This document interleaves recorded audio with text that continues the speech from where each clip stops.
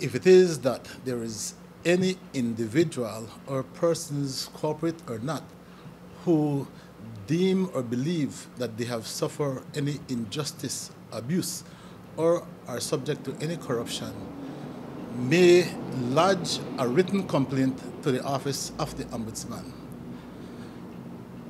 Once that complaint is lodged at the Office of the Ombudsman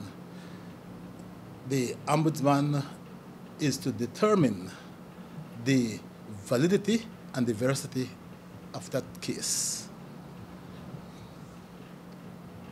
The validity and the veracity of the case will determine whether an investigation of that matter will continue or will start and or will end, depending on the determination of the Ombudsman.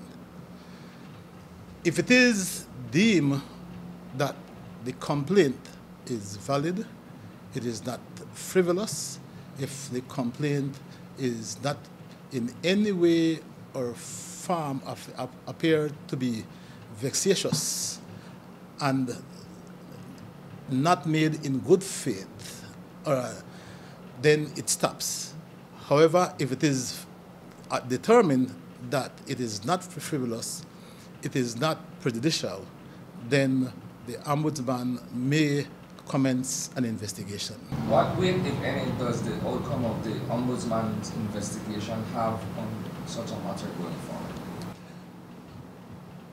Well, there are a number of things. One, the recommendation that is made is just what it is. It's a recommendation.